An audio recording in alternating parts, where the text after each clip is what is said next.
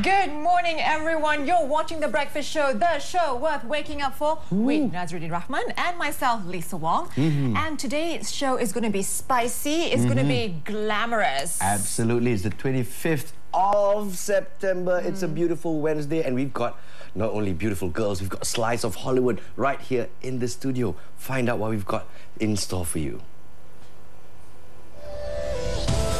Two teenage sisters will move to do something magnificent for those living on the margins of society after doing a school geography project. So stay tuned to find out as they recount their incredible story.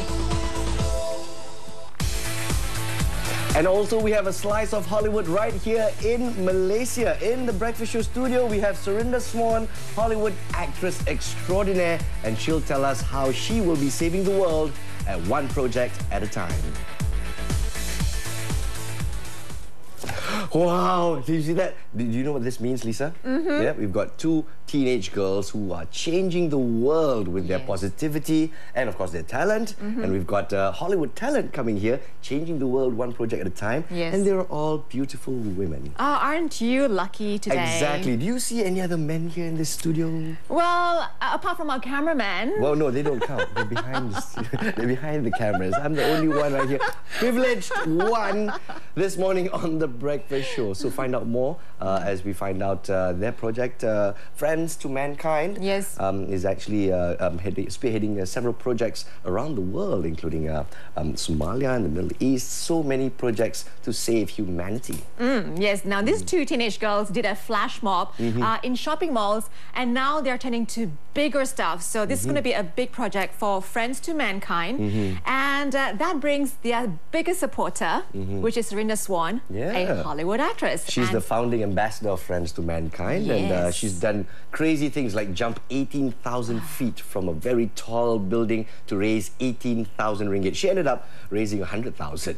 How about that? Yes, and also cycle more than 500 kilometers. Across Cambodia. So tell you what, you want to raise some money? Go jump over a building, Lisa. You mean with a harness? What? With a harness, What harness? You are Lisa Wong. You mention that. You don't need a harness. I don't need it. You're I'm a superhero. All right. Well, of course, before we go into that, let's take a look as we go across to Sri Pentas in Bandar Utama. We go live to the morning edition. Let's find out what Lina has in store for us. Go.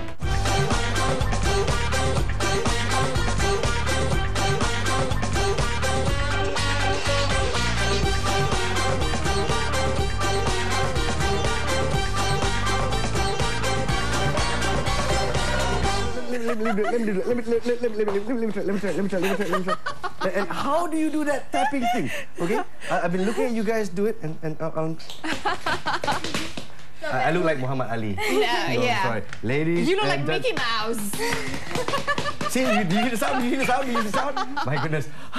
No, the exuberance of youth. We'll let the professionals do it. I think that's a great idea. And who are the professionals that we have here? Yes, we have Apsi Vimal, who is the project director and Friends to Mankind Youth Ambassador, together with her sister Aishi Vimal. So ladies, please have a seat. Yes. You are our honoured guest this morning as we join you here on set. Come, Lisa, let's have a seat over here. And let's talk about the fact that you guys are changing the world, and you started, of course, a movement back when you were 14 and 13 years old? 15, 14 and 15. 14 and 15. You are still teenage girls. Yeah. Now, they did a flash mob, right? In 3 malls. Yes, 3 malls. And now this flash mob, this initiative is turned into something much bigger. But first, tell us about the flash mobs. I mean, what prompted you girls to do this? So I had a geography project back in 2011, and it said list a few organizations. So I went on Google and I was just searching, and I found like UNICEF and CARE. And then I wanted to look, and I searched a bit more. Then I found the Girl Effect, and the Girl Effect on their website is a video which is called The Clock is Ticking. And it's really inspiring because it says like girls at 14 and 15 are getting married and having kids, and then they can't make enough money, so they have to go into prostitution and stuff just to earn money to And you know, survive. we were their age, and I was 15, and there was like the story about this girl who had children, and I was like, what? She's got kids and she's my age. This is not fair. So we thought we were so young. We don't think we could raise money. We thought we'll just raise awareness, and we would do a flash mob. So because at that time it was really popular and it was really fun, and we're dancers, so it would be something easy for us to do. And we set up, we did it, and we actually raised 10,000 ringgit. Here's I tell you the specialty of youth. Yeah, if you told me this idea as an adult, I'd be going, you guys are crazy. I mean, seriously, as an adult, that's not viable. What is this flash mob thing? What is going on? But you girls don't seem to know how to take no for an answer. So how did you start this initiative? The dance effect, Yeah. well, because when we did the flash mob when I was 14 and she was 15, everyone kept asking us, is this going to be a one-time thing? Yeah. And we didn't, of course, we're not going to do this one time, you know, just come, And just raise let money, it- that's all. Exactly. And You know, you raised 10,000 ringgit, and of course you've got all these people to back you up and support. You've got NGOs supporting you as well. Did you ever think it would be this successful? No, we had no idea. We like at every rehearsal there was maybe like 30 people, 40 people. On the day my mom was like, Apshi, there's 100 people here, and we were like, what? Wow. And the effect of a flash mob when it's 100 strong is very, very profound. Yeah. Yeah. So where were the locations that you did this We did flash it mobs? in Pavilion, Wanutama, and Bangsa Village too. All right. Bangsa So Village could you say too. I see. Girl Effect was a success here in Malaysia? Yes, Yes. definitely. Very good. So now that you come up to do this particular project, now this is much bigger on a bigger scale. And Exactly. you also have the support of a Hollywood actress. Yeah. Exactly. How did you manage to catch the eye of friends to mankind? Actually, they helped us with the flash mob. In fact, they helped us get sponsors for that as well, like with the t-shirts and stuff. So then they said, okay, you guys want to do this? We'll come on board. We'll make this our project, our biggest year. project for the year. Wow. All right. And then they got on board, and really, it's become so big because of them. And because Serinda Swan is an ambassador, she's the founding ambassador of Friends to Mankind, and she heard about our project, and she said, okay, I'll come down and help you get the media. Exactly. Wow. That easy. How did she get to hear about this? You know, I do all sorts of stuff on TV. Serinda Swan doesn't call me up and go, hey, I want you to do a flash mob for us. Sorry, Nas. Sorry. Yeah, exactly. I mean, did she reach you by email? on Facebook, Actually, or- we've met her. We've known her Yeah. for about 5 years now. So she does know us, and then she's also part of Friends to Mankind, and she heard about it, and she's like, okay, I'll come down. Wow. Wow. That's How did I nice. get to be friends with Serinda Swan like you guys? For the right reasons, For though. the right, I didn't say for the wrong reasons. So, girls, now Dance Effect 2013 is going to be taking place, what, this Friday? Yes. Okay. So what are you doing in there? Is there a big concert or? Yeah, it's a huge concert. We have about 11 pieces. That's one of the pieces. Yeah, It's you're an rehearsing acapella. right now, yeah? Yeah, that's our teachers dancing actually, It's an which is super acapella cat. exciting. All right. You roped in your teachers to come and do this Yes, as well. they're very supportive. They're joining My us. goodness, your spirit is really infectious. So how many people are involved in Dance Effect? We have 2013? about 50 dancers. 50 Okay. dancers. And we have dancers from hula to pop ballet to classical ballet to pop Indian. Then we have a classical Indian dance by Datuk Ramli Ibrahim. Excellent. You've roped Datuk Ramli Ibrahim to come as well. I Wow. mean, he's world renowned, that's for Yeah. sure. So Dance Effect 2013 is going to be a crazy international affair. Yes. Very good. And Wow. what's the target? Our target is 100,000. 100,000 ringgit? Yes. Wow, all the best. Yeah, I'm now sure. we are at 90,000, so we're almost there. All right, you're Already? almost there Yeah. already. Wow. And then how do you manage to garner the support, of course, with Dance Effect looming just around the corner? We're just Coming on shows like this, and hoping people will hear about us. And it doesn't have to be a donation by money. Any little thing makes the biggest difference. like if you share the yeah, video, just or share if you the video just on tweet Facebook. about it. I see. Okay. So now you girls are, you guys are still in school and you have your commitments with your studies. How do you guys balance this? Lately, it has been very tough. It's been tiring, but it's all for such a good cause, and it doesn't matter. Okay, here's the magic question. Is your mother okay with this? Yes, she's okay. She's very supportive. She kind of scolds us when we're like, we're so tired. She's like, Yeah. no, you agreed to this, you have to do it. And we're like, yes, we have She to was do it. up to 3 a.m. last night. I think she was Wow. fixing stuff for the program My book and for the goodness. seating, and My so goodness. everyone this morning was really drowsy and sleepy. Wow. Well, now that it's almost to the finish line, Yeah. And here's the thing. Was there any point during this project that you felt like, oh my God, this is too hard, this is crazy, we didn't sign up for this? I think No. Not really. I mean, we kind of knew what we were getting ourselves into. I mean, we knew we'd be tired and things like that, but it's more important to do this than to worry about, you know, being tired. That's fantastic, girls. I mean, have you actually been on the ground to probably meet some of the, you know, the victims or even people who are these girls that you are actually helping? No, we haven't yet. Like, hopefully we could in the future. Like Serinda, she goes out and she does all these amazing things, and she actually goes and sees these girls, which we haven't got the opportunity to do yet, but hopefully soon we will. Well, if you're not aware, there's quite a few problems here in Malaysia as well, in terms of the homeless, and of course women's rights over here. It's pretty balanced compared to some other parts of the world, but there's still a lot of work to be done. So what's after Dance Effect 2030? Actually, Dance Effect, we're not just giving all the money to the Girl Effect. We're giving it to 50% to Girl Effect, 50% to 3 local charities. Excellent. And what are the local charities? Fuji School, which is for the refugee kids, and IQ 70 Plus, which is a home for the mentally disabled, and then it's Children's Wish Society of Malaysia. Wow, you've got this all planned. Yeah, that's very good. I mean, at the teenage age, you already have this portfolio. This is amazing. Teenagers with a plan. So let's hope this particular thought gets spread around all our youth. That's for sure. I mean, we could use more youth like the both of you. Thank you so much for galvanizing the rest of us, and thank you for making us believe as well. Because quite honestly, when I first read it, I was really skeptical. I was like, are these girls really sure they can change the world with a flash mob? Apparently you can. So you've proved me wrong. And my goodness, I'm so proud of you. Your parents must be very, very proud of you as well. So keep up the good work, girls, all right? And never take no for an answer. Very cool. And don't listen to old people like us, huh? You mean you? Oh, you mean me, sorry. Okay, it was a different category. But anyway, we will come back in a short while, and we'll be joined by one of the biggest supporters, Serinda Swan, who is a Hollywood actress. The founding ambassador of Friends to Mankind is here in the studio. She's done some crazy things to raise money, and one of the craziest things is to appear on The Breakfast Show, the show worth waking up for. Find out what her plans are to save the world, Hollywood style. We'll be back right after this. Have it, Serinda Swan, who is the founding ambassador of Friends to Mankind, here on The Breakfast Show studio to talk about her latest project, Dance Effect 2013, here in Malaysia.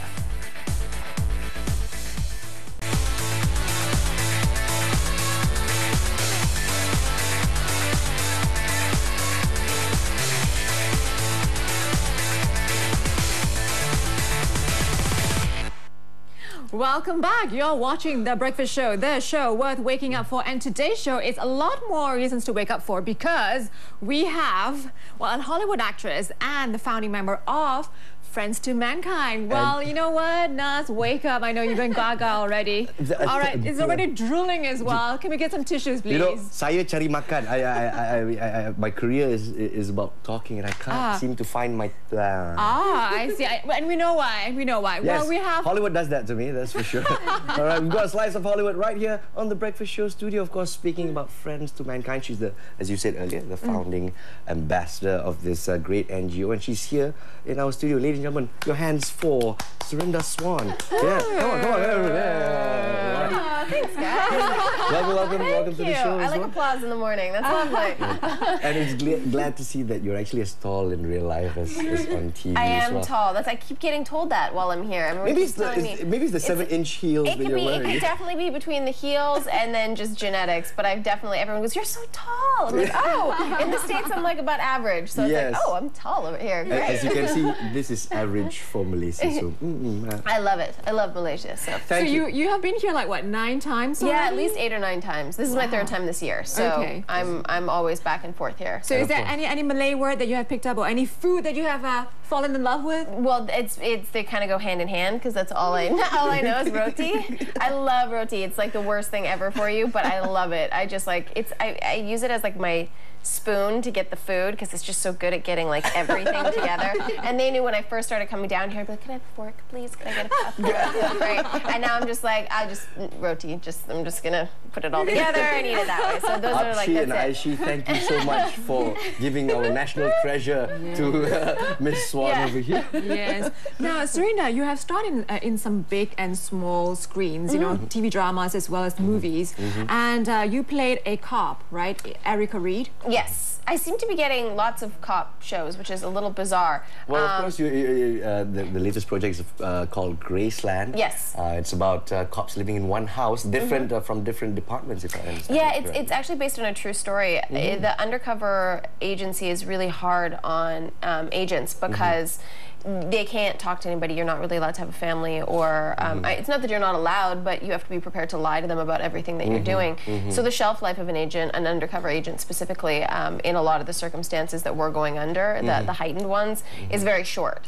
So they decided that they were going to put in FBI, DEA, and Customs all together in one house and try to see if maybe they could be their own support system. And at first it works out to be this great family, and then as most families kind of, you know, we start to get a little dysfunctional. The lies start to come from outside the house into the house, and yeah, it's an interesting show, especially because we have that little bit of truth that's in there as well. I was going to ask you as well. Now, you also filmed in a real prison with some real convicts. Yes, actually in the scene. That was in Breakout Kings, the first one that I did. Yeah, that was very interesting. Where you're walking and you're like, "Hi, so you're legitimately in jail? Okay, great. All right, hi, nice to see you. I'm gonna go over here now and shoot." And you know, it was a lot of the time we're in real situations. It's you know, you're at a coffee shop. You're actually at a coffee shop. Yes, the road might be blocked off, but you got people driving by and whatever. So there's a lot of reality in with what we do. But that was probably one of the most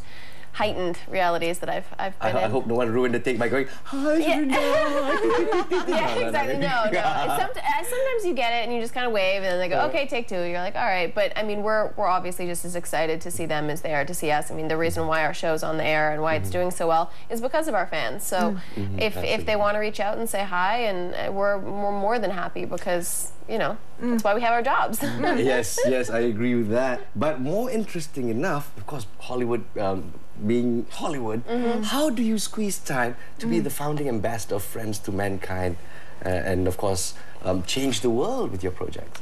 You make time. You set priorities, and you make sure that that they stay a priority. It's a very interesting industry to be in. It's fabulous for the girl that wants to get glammed up and do whatever, and then you know, as soon as you get off the red carpet, it's not glamorous. You go to work. We work 14 to 17 hours a day. We're running after cars or shooting in prisons or whatever. It's not as glamorous as one would think, but it is what I love to do. So my key thing was figuring out a way to tie what I love to do and philanthropy together, so that it's really seamless and effortless. And this is what the girls have done, which is why we support them so much. One of the many reasons why we support them so much is because dance is their love. So what they've done is they figured out how to use dance as a portal into the philanthropic world, into awareness.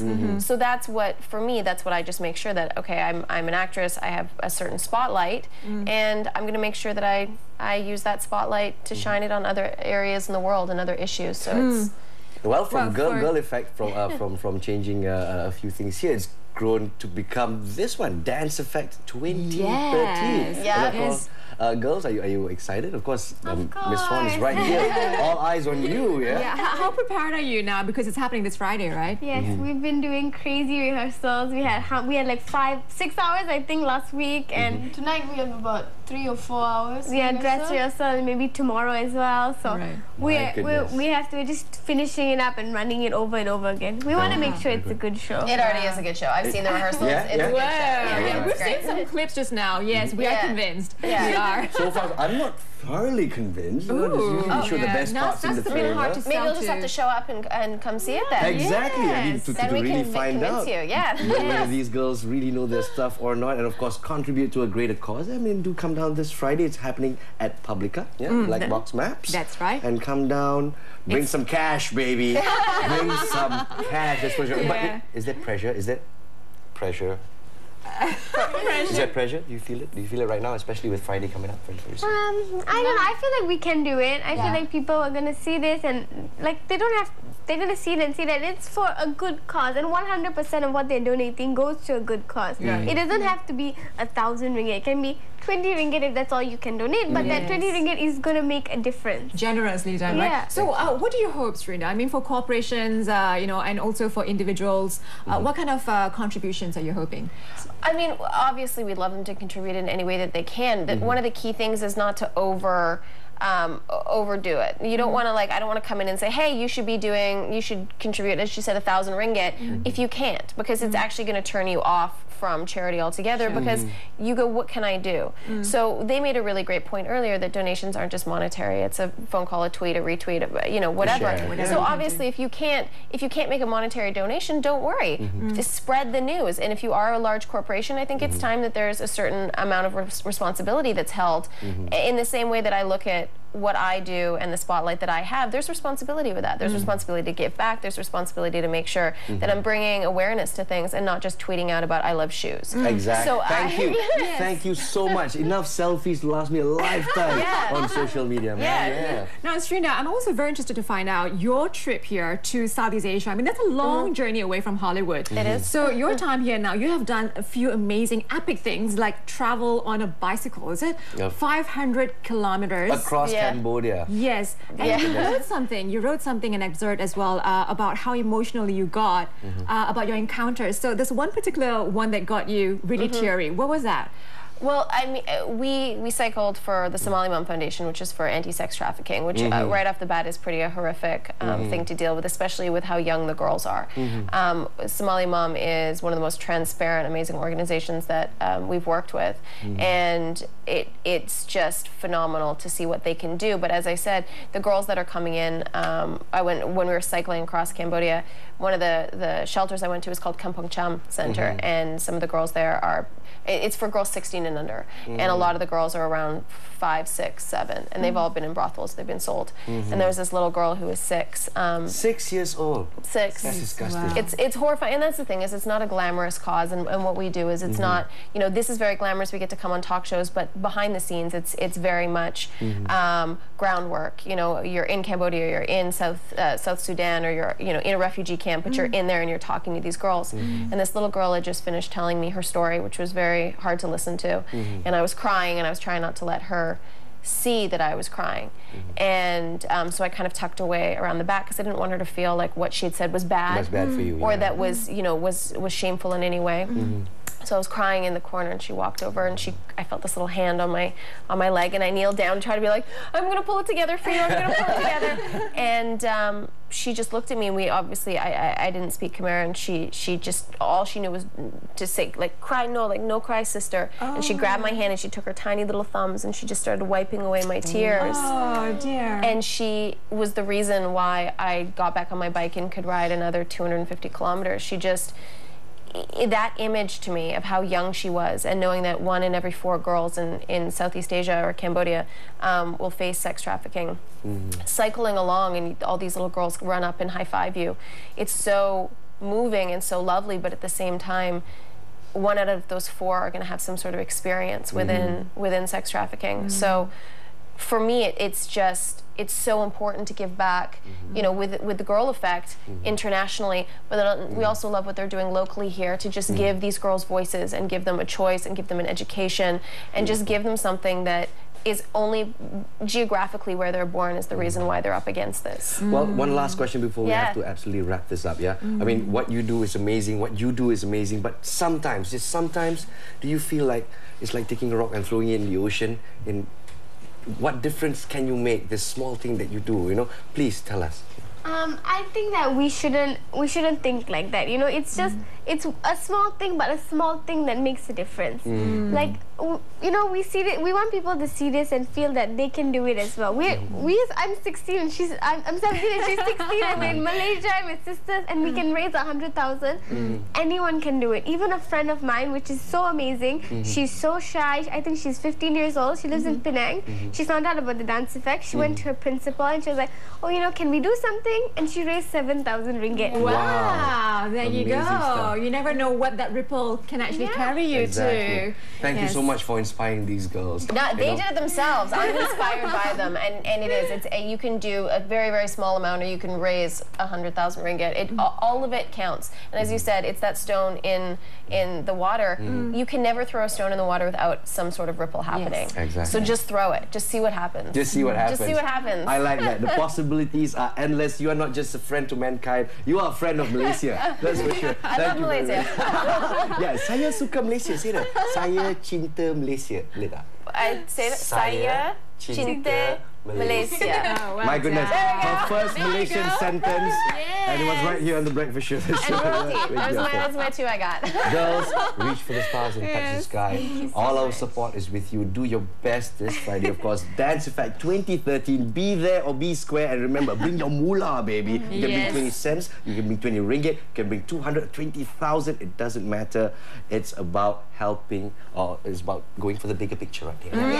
Very good. Well, All the right. date is this Friday, 27th of September. Time is from 6 to 10 p.m. at the Black Box Maps at Solaris Dutamas. Did I mention attendance is free? We just have to attend. Malaysians love free stuff. That's right. Come at 6. You can come meet me. We're taking pictures. We're hanging out. Excellent. Yeah. Yeah. That's gorgeous. I just have to say, Okay. I'm Well, a big fan exciting. of Superman, so actually I remember the episode where she was the one with the top hat. Yeah. Zatanna.